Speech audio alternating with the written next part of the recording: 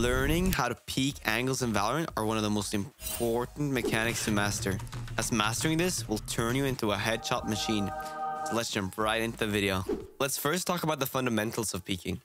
When going forward, peeking an angle, the most fundamental thing you gotta have in your head is thinking about where an enemy might hold and what could be a common spot they're standing.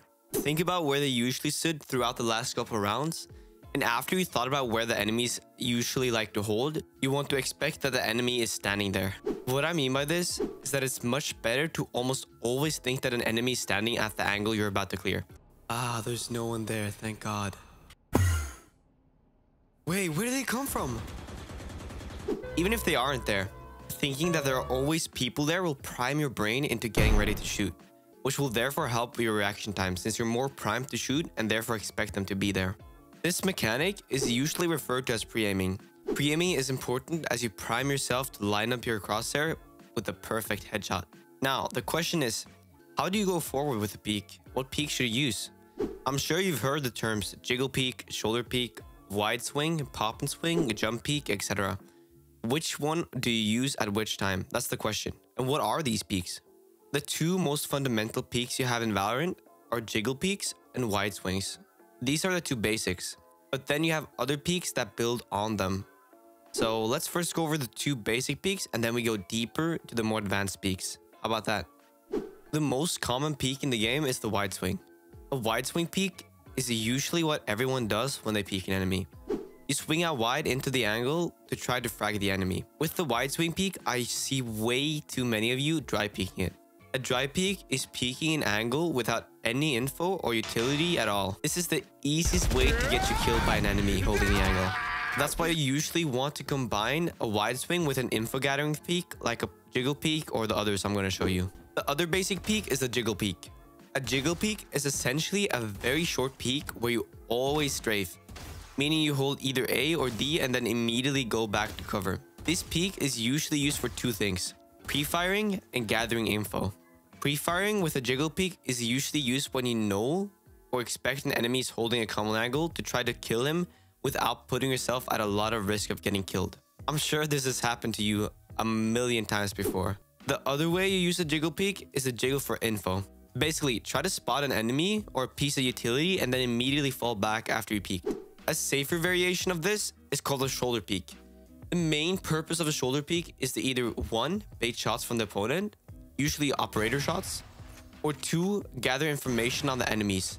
The baiting of the op shots is used so you can peek an operator while they recharge the bullet. It can also give you time to reposition to a spot that they don't expect, so use that time wisely.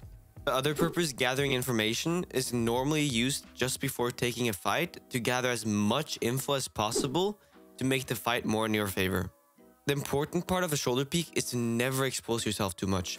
What I mean by this is you should never let yourself take damage from a shoulder peek. It's supposed to be almost 100% risk-free. This also means that with the shoulder peek, you shouldn't really see the opponent in your peek. He's the only one supposed to see you, but only your shoulder. The great thing about a shoulder peek is you can combine this peek with the wide swing after you found out the enemy's location.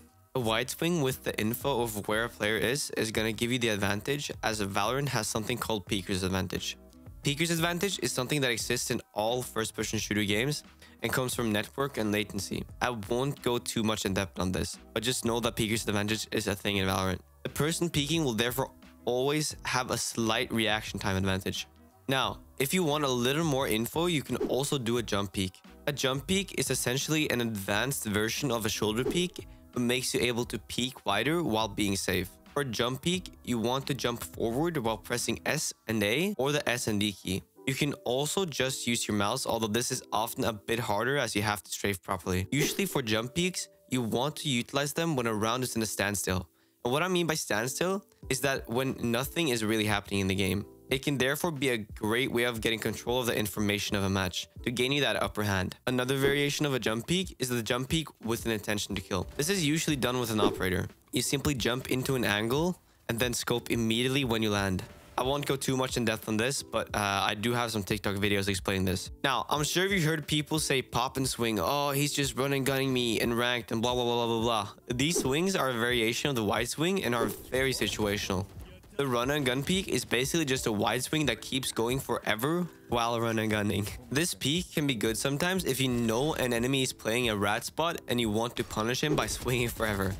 The important thing with this swing is to only use weapons such as the Spectre, Frenzy, Judge, or Stinger. Very rarely should you use any other weapon because of the inaccuracy of the weapon. The Poppin Swing is another very situational peek. A Poppin Swing is a wide swing that is wider than normal. Usually, you want to take a few more steps in the swing. The purpose for this swing is for people who hold an angle to start spraying and standing still. This gives you time to line up a headshot for a fast kill. You usually want to use this with some jiggle peeking first to throw off your enemy's crosshair placement, as they will try to pre-fire you when you jiggle. Lastly, if you're going to peek an enemy who's holding a close angle, you can always crouch peek into them. Basically, if an enemy is holding a really close angle, their crosshair placement needs to shift a huge amount if you're crouching as they're holding the angle at head height. You can therefore sometimes crouch into an angle to throw off their crosshair placement.